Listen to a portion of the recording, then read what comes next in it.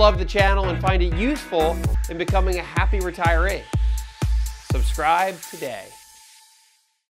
We're going to go to Mike, who joins us from the great state of Decatur. Mike, good morning. How can we help? Hey, I work for a large company, and I traditionally have been putting about 10% of my salary into their 401k plan. It gets a 6% match, and I recently received some advice that I should be moving a little bit more of my money into the employee stock plan. My employer has a stock purchase plan, and so I was wondering if I should scale back my 401k down to the 6%, which is the maximum match for my employer, and just move that extra money, the 4%, into the employee stock purchase plan, if you think that's a better idea. Okay, so a couple of thoughts here. First of all, everyone out there is thinking, hey, what company is it?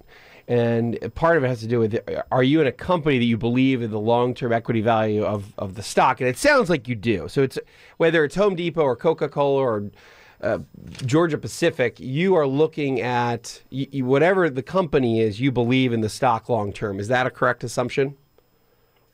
Yes, I would believe so. And do you have a discount in buying shares?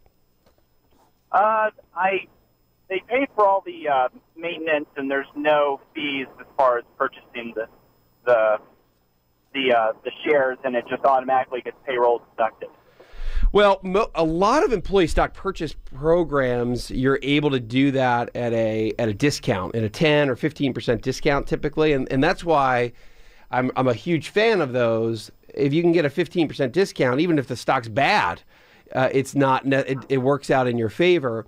But the answer here is that the big difference between deferring money into your 401k, Mike, and doing these employee stock purchase plans, which are separate outside of a 401k or retirement plan, the biggest difference is a tax difference. So are you married? Does your wife work? I am married. My wife is a full-time student right now. Okay, so you guys are not in a giant tax bracket, correct? What's your income this year? What just approximate round number for the family? About $130 a year.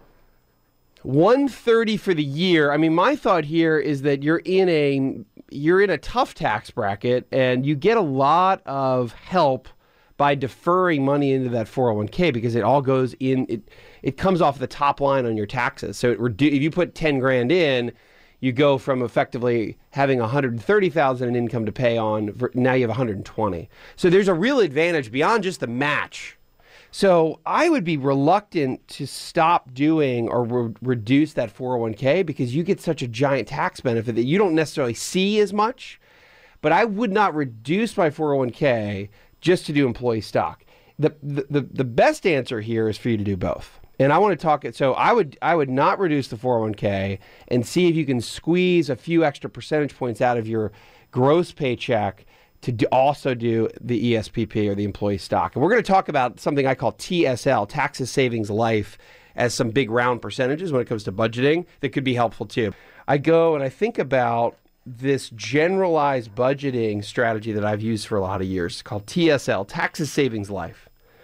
And the math here is pretty simple. You take your gross income and you expect that 30% goes to taxes and 20% goes to savings, and that's half the money. And then the other 50% goes to life. So TSL is Taxes Savings Life, 30, 20, 50. I take my gross income and I expect 30% to go to the government, stay out of trouble. 20% goes to savings so that at some point you'll be able to retire early and stop working or have the choice to do that. And then life, another 50%. Now, when you're starting out, and if you're a millennial listening, you're saying, Wes, you're kind of crazy. I need more than just 50% of my gross paycheck to live. And I get that. So the TSL matrix or framework is really, you want that to be an average over your working career. So it might not be 20% savings right away, and that's okay. But you want to ramp up to that 20% as soon as you possibly can.